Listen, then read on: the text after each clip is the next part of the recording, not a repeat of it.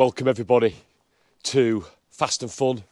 Rich here on my penultimate video of 2022 to be released in a couple of days' time, and this video is going to look back at the running costs, all up costs of running, maintaining my 5 sports cars. Well, 4.5 because the Shogun Sport is sport only in name, not in nature, and I'm excluding the Honda Civic EP2 Sport because that's my son's and he runs that at his own cost. This year, slightly different because I'm doing the whole up cost of everything other than fuel. So it's going to look at servicing, it's going to look at maintenance, it's going to look at repairs, it's going to look at my insurance, vehicle excise duty or road tax, what I've bought, what I've sold, and also the grey area, I suppose, is appreciation and depreciation on what I think my cars were worth 12 months ago and what I think they're probably worth now, because the depreciation is the silent killer for many cars, and that I'm going to try to take that into consideration for this year's review.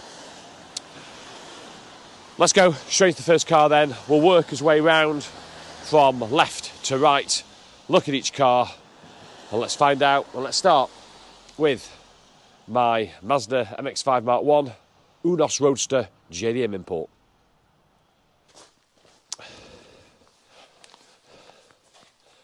So my cheap little Mark 1 that I bought a few years ago for not a lot of money. It's not been used very much this year. It's only done about 1,000 miles all year. It's currently got 82,000 miles on the clock. It's actually 133,000 kilometres, but which equates to 82,000 miles. I've had 1,000 miles this year. That included an Elan Valley Mid-Wales road trip with a group of MX-5s earlier on in the first part of the year. Costs £35 for its MOT. There was one advisory for that, which was a misting on one of the shock absorbers. I'll come on to that shortly. And then rear pads and discs. After I did the road trip up into Wales, had a problem with the pads and discs, scoring on the discs, so I did them myself. £22 and £46 respectively. So all up, including VAT, it was £82 for the rear pads and discs. Fitted them all myself. Easy enough job to do. The only problem was, and why I found out there was a problem, was on the passenger side rear. The caliper was, the piston inside the caliper was seized, so I ended up having to get a new caliper, which was about £70 from Euro Car Parts. It comes out at about 100, 105, I think. But there's a surcharge, and when you take your old one back, you get your £30-35 back. So all up, it was about £70 for the new caliper. Again, I fitted it myself just to keep the cost down. And that's it. So low use, all up about £200. That's all it's cost me. Obviously, me doing some of the work helps. I talked last year about I wanted to get the suspension sorted, the struts, coilovers, whichever way I go for this car. Still on the to-do list. Never got round to it this year. It's on the bucket list for 2023. But £200, cheapest chips driving. If you get a good one, great buy. Next, the STI. Next up is the STI. STI's done 99,000 miles, so right on the brink of hitting the big 6-digit 100,000. So 99,000 miles. Done about 2,000 this year in the car. Again, took it up to Wales a couple of times. Fabulous car, but what about the running costs? Well, MOT, £35 again. Advisory on that was tyres, which I knew about. So I got 4 new tyres fitted. My default's normally Michelin Pilot Sport 4S's. Not an option for the STI on its standard alloys because they're only 17-inch. PS4S's only start at 18 and above. So I ended up going with PS5s. Michelin. Relatively impressed with them. We went up to Wales in really bad conditions one weekend for sort of a Saturday and Sunday long weekend, and it was absolutely awesome. The tyres were phenomenal, especially in the wet. They were £350 all fully fitted. That was from Costco. Yeah, good price, I thought that. Then got an alignment done at £30 as well, and then at the back end of the year I took it up to Mark at Thwaites in Warwick, who's a Subaru specialist, and got a full service done there, got the brake fluid done, got clutch fluid done, £240. So again, really reasonable, and actually highly recommend. Mark's a really, really nice, approachable guy. So that's it for the costs. No faults, no issues at all with the car. £650 all in to maintain what is supposed to be a very, very expensive car to run. Not at the moment, touch wood. All going well. Again, but relatively lightly used. It's just the fuel that this thing runs. Again, I'm averaging about 18 to the gallon. So next up is my favourite little Renault Sport, the Clio 182. This car's now got 118,000 miles on the clock. It's done about 2,000 miles this year. Again, had a couple of trips up to Wales with the Renault Sport gang. Fabulous car, love it to pieces, and even more entertaining is that it's cost me nothing all year. I haven't spent a penny on it, including MOT. The reason for that, the MOT was due in November, so I ran it up to the MOT day and now taking it off the road. So, albeit it needs a really good wash, clean, dry, and put it away for a few months during the worst of the winter. So it never had an MOT because the MOT is now expired. It has got an ABS sensor fault, which it's had for a few weeks, so I need to get that resolved, which I'll do during the winter while it's off the road. Needs 2 new Michelin Pilot Sport 3s as well, so 2 new tyres will be needed for it. And next year in 2023, that's the 5-year point for the cam belt service. So that's the big one for the 182s. Big expensive job, £800-900 probably for the service and the cam belt. Big cost next year, so that's with the tyres and everything. You're probably going to be looking at well over £1,000 next year just on preventative servicing and maintenance on this with the cam belt and the tyres. But nothing at all for 2022. I like that. Next up is the workhorse of the family, my Shogun Sport, 2.5 turbo diesel, currently on 113,000 miles, so we've done about between 4,000 to 5,000 miles this year in 2022. It's the go-to, it's for the dogs, for the horse, for the towing. It's just go anywhere, down forest tracks, off-road, through fields, and also just rural life in general. It's just fantastic. It just does everything. Cost this year, £35 for the MOT. There was an advisory on slight corrosion on one of the rear brake lines. Nothing substantial there. The only didn't get serviced this year, but what it did have is a fault with leaking power steering fluid, I noticed. Had to keep topping it up, and eventually I got the power steering box replaced, which is here, right down at the bottom. Really awkward position to get to. That was about £300 for the unit. It's about £400, but again, you get a surcharge when you send your old one back. So I did that online. About £300 for the unit and about £160 for it to be fitted. So all in, that was £460. It's on the borderline for tyres. In fact, it's probably just over that border, actually. So it will need new tyres in the new year, but that will obviously incur in 2023 costs, not in 2022. So they're likely costs, and probably a service during 2023 as well. So all up with the MOT, with the power steering box failure, £500. That's what it's cost me this year. Love the car, robust, chunky, does everything. Although it's got sport in the name, that's probably the only bit of sport in it. But do you know what? For rural day-to-day life, you just need something like that. Okay, now to the daily, the Megane.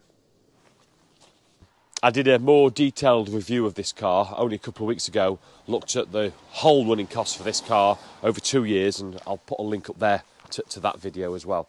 But for this year, It's got 137,000 miles on the clock. It's done 14,000 miles this year. So, as can be seen, it's definitely the family car. Use it for everything, whether it's shopping, commuting.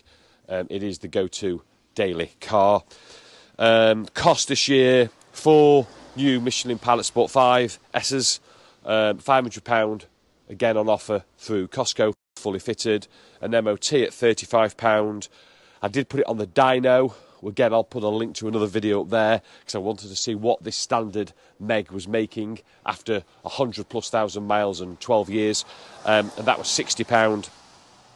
I then got service, there was a spring replace, some suspension work on it, which was £700.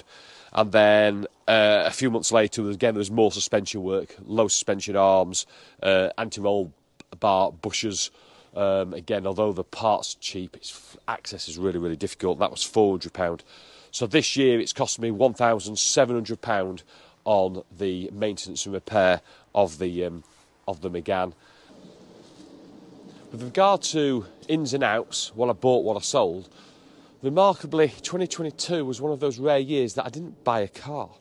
And that probably says more about the cars that I've currently got than about anything else. So I think I have got my eye on a few things for 2023, so I'm sure I'll be adding and maybe parting with one or two next year. But in 2022, bought no new cars, but I did sell one because I started the year with the BMW Z3, the 2.2 six-cylinder roadster.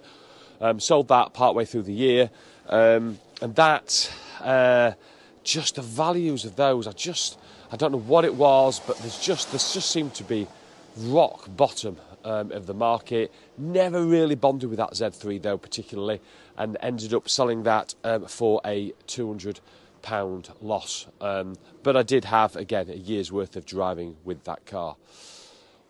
I did say at the start of the video I was going to talk about all-up costs. So other costs for me, insurance. So for me to insure all 6 cars at the start of the year, now for the 5 cars for the whole year, £660 for myself and my other half, fully comprehensive. Some of them have limited mileage, but again, that's a fall from the previous year that was about £1,000. As I say, £660, which is, I think, great and probably shows my age rather than anything else. Road tax, or vehicle excise duty, as the term is now. Because I never have all 5/6 cars on the road at any given time, I normally have probably 3, so there's always 2 or 3 sawn at any given time. So I've budgeted there, and I've said most of the cars are about £30-ish a month, and I do it on a monthly basis. I've budgeted about £80 to £90 per month for VED, so I've said probably about £1,000 on vehicle excise duty per annum. So the all-up figure is about £5,100 in regard to the insurance, vehicle excise duty, profit and loss of bought and sold cars, and the servicing, maintenance and repair of all 5/6 cars. But there's one other thing that I wanted to include in the calculation when I look back, because I think depreciation, appreciation, it's a real cost to owners that quite often is overlooked. Now, I know it's a really grey area, and I know there's nothing black and white about this, but I do look at the market quite regularly. I think I know where values are going on certain cars, and so I want to put that into this calculation. So, first of all, let's take a look and walk round at what I think my values of my cars have done during 2022. I think it's safe to say that the market has been split in 2 halves. We had a very buoyant first 6 months of 2022. Values were strong, second-hand car markets were strong across the patch. Second half, we've gone into this cost of living crisis, fuel prices, food prices, energy prices, everything's going up, mortgage rates are going up, so there's a real cost of living, and that's certainly affected the second-hand car market generally in the second half of the year. If I talk about the MX-5 briefly, what do I think have happened to values in 2022? I think those, because they're so cheap, because they're so low cost to run, to buy in the first place, get a good one, I think those have actually bucked the trend in 2022. I think I've seen good, steady growth in Mark 1 values. Certainly from this time last year, they are more expensive. Did a search in Auto Trader the other day for Mark 1s, and other than a rust bucket at 1,500 quid, the next cheapest Mark 1 was over 5k. They are clearly advertising price, not the actual sale price. Fully appreciate that. But Mark 1 prices are, for me, bucking the trend. They're continuing to appreciate in value. And I think this is worth quite a few £100 more than it was 12 months ago. And the forecast for me is those will continue to rise because they're cheap cars to buy and they're cheap cars to run. STI next. STIs have had really good growth over the last few years. And the first half of 2022, prices were going absolutely mental on these cars. There's been a price correction. There's definitely, the market has softened and I would say has dropped in the second half of the year.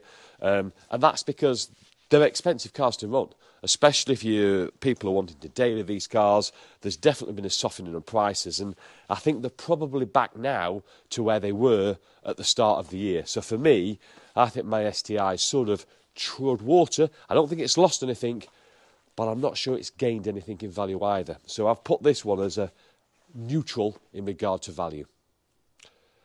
Let's have a look at the Clio. So the Clio is an interesting one.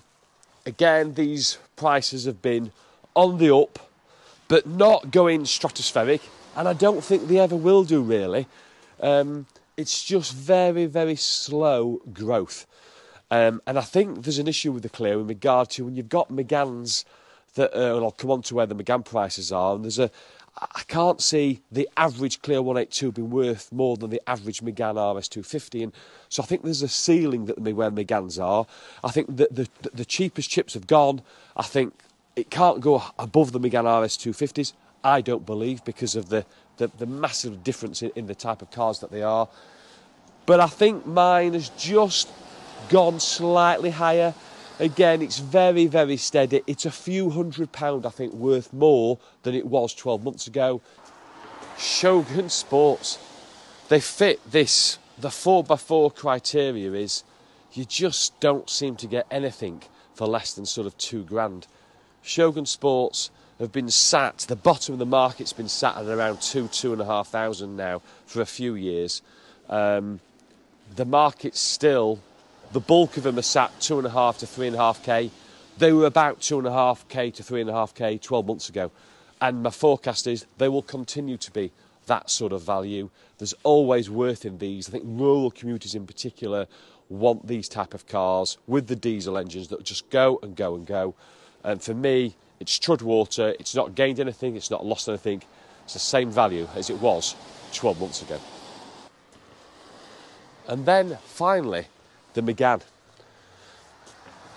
I bought this Megane 2 years ago. The bottom of the market then was about 6,000. Last year, the bottom of the market was about 6,000. Now, the bottom of the market is about 6,000. And that's considering mine with 137,000 miles on the clock, used, abused to a degree, but well serviced as well. And I still think the bottom of the market is still at 6k to 7k. Even these higher mileage ones, they're not dropping much below there. And I think they're not because you've got sort of Clio 182 price as well. They're a bit older, cheaper cars that are holding the Megane RS250 prices. The bulk of the RS250s, the sort of the good average car, is sat between 8 and 10k still, with a few low mileage, really tidy ones above 10k. They've not moved. And even though I've put another 14,000 miles on this year, I think the Megane hasn't moved in value. So I know the last bit's very me, probably rose-tinted spectacles, I suppose, looking at values year to year. But I genuinely have tried to be as honest and as neutral in my bias as possible, if that sort of makes sense. I think the Mark 1 MX-5's certainly gone up in value. I think that's the clear appreciator. I think the 182, as I say, has bumped the trend and has gone up a few hundred. But I'll still stick that the STI, the Shogun Sport, and the Megane haven't lost a thing. And so if I put a value on this, I just feel that the 5 cars are probably worth maybe £1,000 more than they were worth 12 months ago. And that is why I do this. That's why I think I can afford to do this. So my £5,100-ish for maintenance, servicing, repair, tax, insurance, I think is probably, you can probably knock £1,000 off that in regard to appreciation of the total assets of the garage. So I'm putting 2022 down as about a £4,000 cost of running my 5 sports cars. I hope that's been slightly informative. A view, looking at the numbers, and now we'll look into 2023 and hopefully a few changes planned. As always, if you found it informative, please give me a thumbs up. Any questions, any comments you've got, if you disagree with my views, thoughts, especially on values, please drop comments below and subscribe. As always, stay tuned and thanks for watching. Next new video next week.